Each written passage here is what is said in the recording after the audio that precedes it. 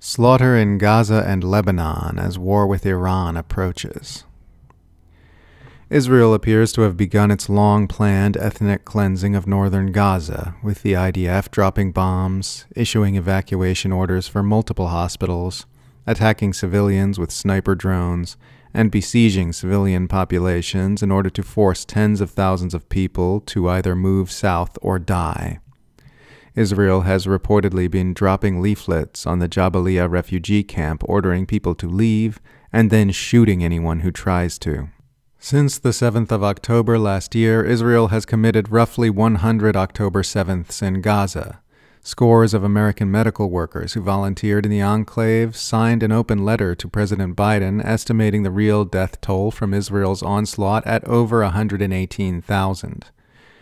Israel has also committed about 2 October 7ths in Lebanon during that time, with the majority of the 2,100 Israeli killings in that country coming just in the last few weeks. As Israeli murderousness ramps up in both Gaza and Lebanon, Benjamin Netanyahu has issued a statement addressed to the Lebanese people, telling them that they need to somehow defeat Hezbollah in order to, quote, save Lebanon before it plunges into the abyss of a long war that will lead to destruction and suffering like we see in Gaza. Israeli officials have been saying they're going to destroy Lebanon like they destroyed Gaza for months.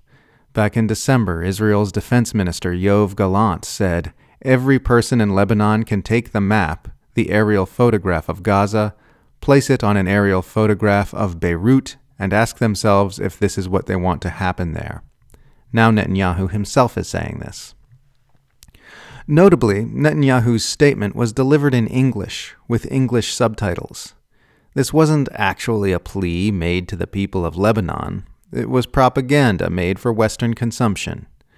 Netanyahu does not actually believe the Lebanese people are going to take up arms against Hezbollah to stop their country from being destroyed.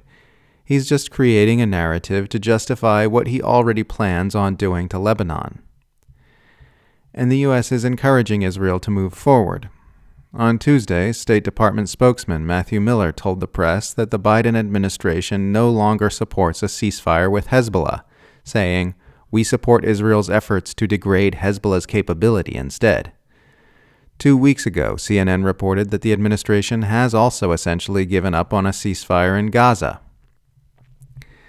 And we haven't even talked about Iran yet. NBC News reports that U.S. military officials have been discussing directly joining in Israel's planned attack on Iran, potentially launching their own airstrikes on the Iranian military whenever Israel begins its attack.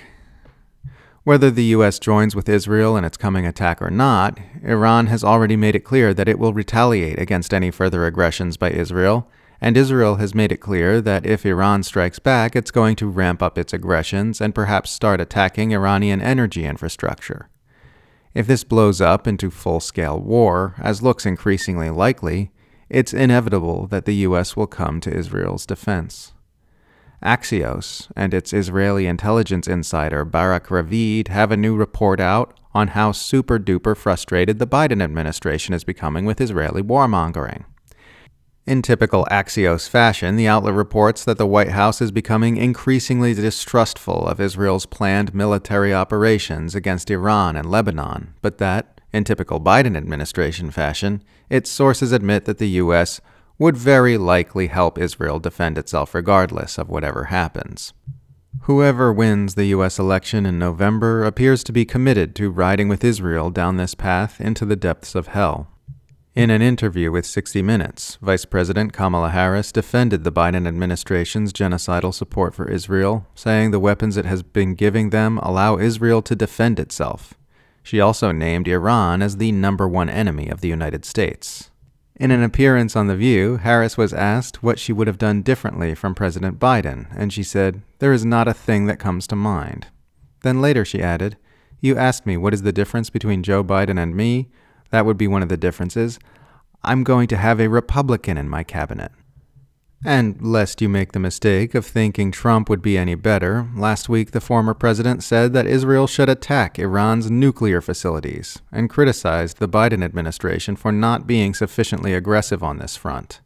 They asked Biden, "What do you think about Iran? Would you hit Iran?" Trump said at a campaign event on Friday. And he goes, "As long as they don't hit the nuclear stuff."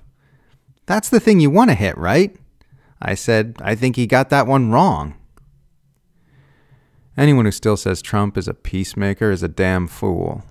Statements like this are in full alignment with the absolute worst warmongers in Washington like John Bolton or Lindsey Graham. Anyway, that's where we're at right now. That's the trajectory the U.S. empire has us on. An active genocide and ethnic cleansing in Gaza, the threat of another extermination campaign in Lebanon, and acceleration toward a direct war of unimaginable horror with Iran. These psychos must be stopped.